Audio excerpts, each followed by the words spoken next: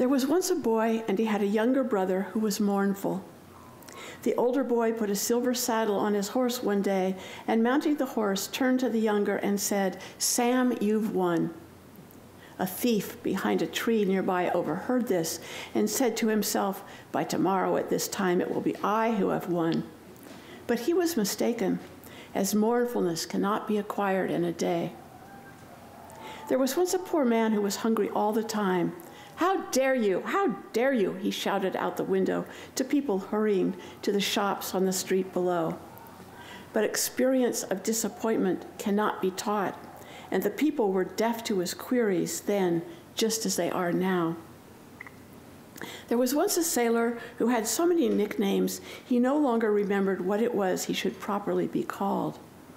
He sat in the dark and gazed at the sea until his eyes ached, and he wondered why the sea, which resembled an eye, never gazed back at him.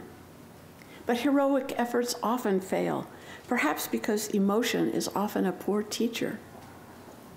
There was once a princess who longed to be a cowboy, but by virtue of her sex, she was kept in the house without any shoes. "I'm no more dangerous than a mouse," she said one morning to the miller, who simply pointed to the baited mouse traps with which he protected the flour produced at his mill. Yes, restlessness is a characteristic of human existence, and neither travel nor rapacity can exhaust it.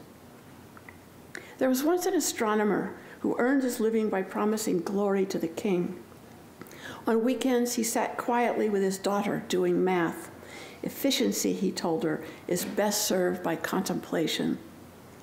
Now that was an excellent astronomer, and he is admired in pedagogical circles even today as a man who prepared for every lesson in advance.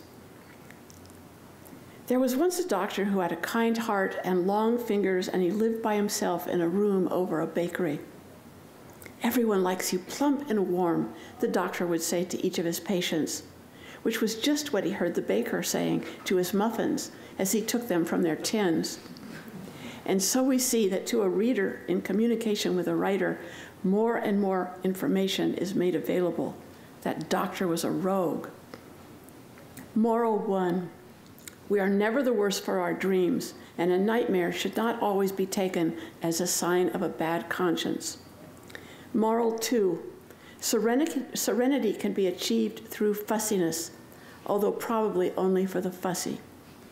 Moral 3, true justice is never abstract and should therefore not be blindfolded.